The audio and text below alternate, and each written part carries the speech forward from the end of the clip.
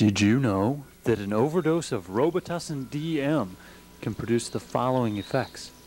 Dizziness, sleeplessness, hyperexcitability, blurred vision, nausea, vomiting, psychotic behavior, hallucinations.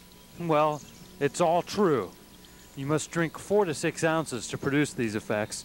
Be sure to have an anchor with you, a sober friend you can trust to keep you out of danger and trouble.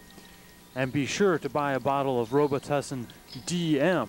If it doesn't say DM, man, you're wasting your time.